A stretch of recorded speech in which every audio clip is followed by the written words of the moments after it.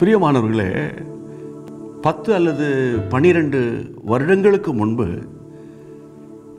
திருநெல்வேலி மாவட்டம் பாளையங்கோட்டையிலிருந்து ஒருவர் எங்கள் அலுவலகத்திற்கு தொடர்பு கொண்டு, நான் தற்கொலை செய்ய போகிறேன், கடைசியாக சகோதரன் ராபின்சனிடம் ஜெபித்துக் கொள்ளுகிறேன் என்று சொல்லியிருக்கிறார். அப்போது நாங்களெல்லாம் புறப்பட்டு திருப்பத்தூர் உபவாச ஜெபத்திற்கு சென்று விட்டோம். அப்பொழுது எங்களுடைய உடன் ஊழியர் சொல்லியிருக்கிறார், திருப்பத்தூர் உபவாச கூட்டத்திற்கு போங்க, அந்த கூட்டத்தில் கலந்து கொண்டு ஜெபம் பண்ணுங்க, சகோதரனை அங்கே சந்திக்கலாம். பாளையங்கோட்டையிலிருந்து புறப்பட்ட அவர் திருப்பத்தூர், வேலூர் மாவட்டம் திருப்பத்தூருக்கு வருவதற்கு பதில் அவர் குழம்பி போன சூழ்நிலையில் திருப்பூர், கோயம்புத்தூருக்கு அருகில் இருக்கிற திருப்பத்தூருக்கு போய் அலைந்து தேடி இருக்கிறார். கண்டுபிடிக்க முடியவில்லை. திரும்ப எங்கள் அலுவலகத்தோடு தொடர்பு கொள்ளும்போது இரவு 12 மணி. எங்கள் உடன் ஊழியர் அந்த தொலைபேசியை எடுத்து பேசி அவரை திருப்பத்தூருக்கு வழிகாட்டியிருக்கிறார். வந்தார். அந்த கூட்டத்தின் கடைசி நாளில் என்னை சந்தித்தார். ஐயா, தற்கொலை செய்ய வேண்டும் என்ற நோக்கத்தோடு தான் ஃபோன் பண்ணேன். ஆனால் நல்ல வேளை உங்கள் அலுவலகத்திலிருந்து திருப்பத்தூருக்கு வழிகாட்டினாங்க. ஒரு அபிஷேகம் நீங்கள் ஜெபிக்கும் போது இறங்கினது. தூக்கி வீசப்பட்டேன். தற்கொலை ஆவி என்னை விட்டு போய்விட்டது. நான் இயேசுவுக்கு ஊழியம் செய்ய விரும்புகிறேன், ஜெபித்து அனுப்புங்க. இப்போது திருநெல்வேலியில் நல்ல சுவிசேஷகராக கர்த்தர் அவரை பயன்படுத்துகிறார். கர்த்தருக்கு மகிமை உண்டாகட்டும். நான் ஒரு வசனத்தை உங்களுக்காக வாசிக்கிறேன். 1 சாமுவேலின் புத்தகம் 30ஆம் அதிகாரம் 8ஆம் வசனத்தின் பின்பாகத்தை வாசிக்கிறேன். அதை நீ பிடித்து சகலத்தையும் திருப்பிக் கொள்வாய். கர்த்தர் தாவீதை பார்த்து சொல்லுகிறார். கர்த்தர் தாவீதை பார்த்து சொல்லுகிறார், நீ சகலத்தையும் திருப்பிக் கொள்வாய். சிக்லாகு பட்டணத்தை தீக்கரையாக்கி அவனுடைய மனைவிகள், பிள்ளைகள், உடைமைகள் எல்லாவற்றையும் பிடித்து கொண்டு போய்விட்டார்கள்.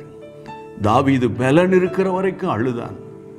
அழுது கடைசியில் கர்த்தருக்குள் தன்னை திடப்படுத்தி கொண்டு அவன் வேதனையோடு தேவனை நோக்கி பார்க்கிறான்.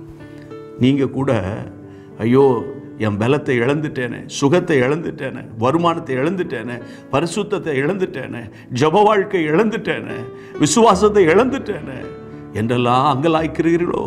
கர்த்தரை நோக்கி பாருங்க. தாவீது கர்த்தரை நோக்கி விசாரிக்கிறான். ஆண்டவரே, என் பொருட்களை, என் மனைவிகளை, என் பிள்ளைகளை எடுத்துக்கொண்டு போய்விட்டார்களே, அவர்களை பின்தொடர்ந்து போகலாமா? ஆண்டவர், போ, திருப்பிக் கொள்வாய் என்று ஆலோசனை கொடுத்தார். அந்த ஆவியானவர் உங்களோடு பேசுகிறார். எதையெல்லாம் நீங்கள் இழந்தீங்களோ நிச்சயமா கர்த்தர் உங்களுக்கு திருப்பி கொடுப்பார். ஆகவே சத்துருவை தொடர்ந்து யுத்தம் பண்ணுங்கள். மறுபடியும் சொல்லுகிறேன், சாத்தானை எதிர்த்து யுத்தம் பண்ணுங்கள். கர்த்தர் உங்களுக்கு ஜெயத்தை தருவார்.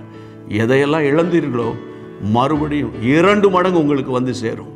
யோபு தான் இழந்த எல்லாவற்றையும் ரெட்டிப்பாய் பெற்றுக்கொண்டான்.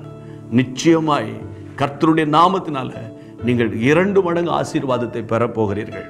அதற்காக ஒரு சிறிய ஜெபம் உங்களுக்காக. எங்கள் அருமையான இயேசுராஜா, தாவீது தான் இழந்த எல்லாவற்றையும் மறுபடியும் திருப்பி கொண்டானப்பா. ஏனென்றால் உம்மை நோக்கி பார்த்தான், உம்மிடத்தில் விசாரித்தான்.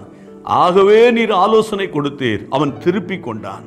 ஐயோ, என் சொத்தை இழந்துட்டேனே, என் பிள்ளைகளை இழந்துட்டேனே, என் பரிசுத்தத்தை இழந்துட்டேனே, என் ஜப வாழ்க்கை இழந்துட்டேனே, என் அபிஷேகத்தை இழந்துட்டேனே என்று யார் யாரெல்லாம் வேதனையோடு இருக்கிறார்களோ அவர்களை மறுபடியும் தட்டி எழுப்புவீராக. இப்பொழுது இந்த சத்தம் அவருடைய காதுகளுக்குள் பிரவேசிக்கும் பொழுது நரம்பு எலும்புகளுக்குள் ஒரு அக்கினி இறங்கட்டும் அப்பா. உம்முடைய நாம மகிமைப்படுத்தும், உம்முடைய பிள்ளைகளை சந்தோஷப்படுத்தும். இழந்த ஐஸ்வர்யத்தை திரும்பத்தார், இழந்த வியாபாரத்தை திரும்பத்தாரும், இழந்த சுகத்தை திரும்பத்தாரும். உம்முடைய நாம மகிமைப்படட்டும். நீர் அப்படியே செய்து விட்டீர். உமக்கு ஒருவருக்கே மகிமை உண்டாவதாக. இயேசுவின் நாமத்தில் பிதாவே, ஆமென். God bless you.